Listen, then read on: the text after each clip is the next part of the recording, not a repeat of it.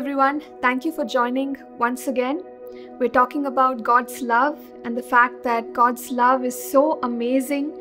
It's a love that embraces us. And today we will continue to talk about another aspect of this love. I'd like to read for us from Ephesians chapter 2, verses 12 and 13 and verse 18 as well.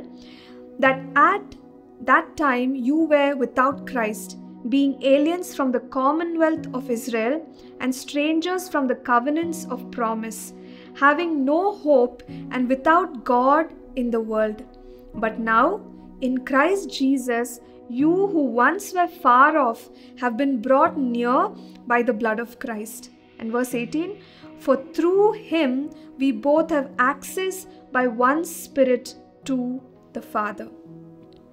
So this passage, it's talking about the believers who, when not part of what Christ Jesus had done, but once Christ Jesus died for us on the cross, the believers are told that they have now been included in the blessings that were pronounced over Israel. How marvelous.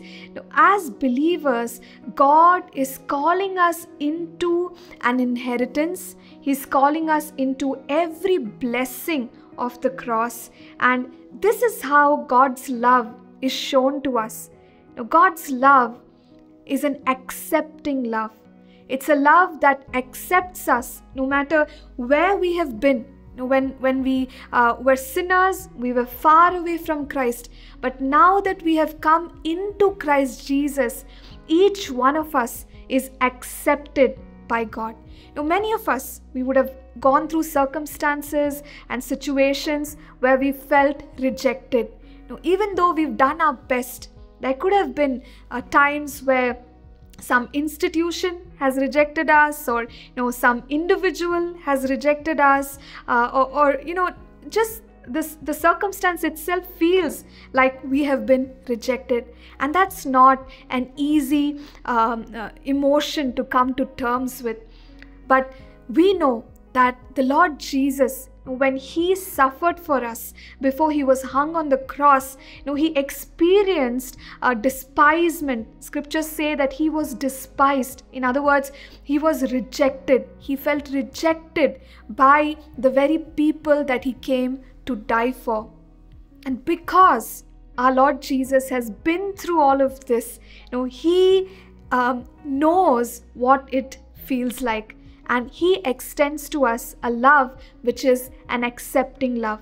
So in the cross and through what the cross has done for us, what we have is an accepting love which says, no matter where you and I have experienced rejection, in God, in the presence of God, in the love of God, we have been accepted. We are no longer outcasts. God does not push us away.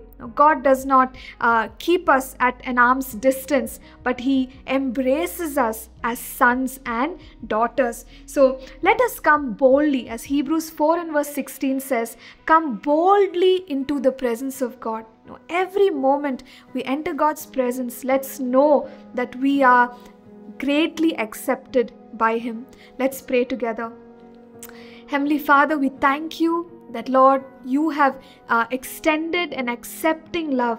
Father, even today I pray that those of us who are experiencing, Lord, some form of bondage, Lord, in this area where we are not able to experience your acceptance, that, Lord, we will be able to, oh God, by the work of your Spirit. We thank you, Lord, for doing it. In Jesus' name we pray. Amen.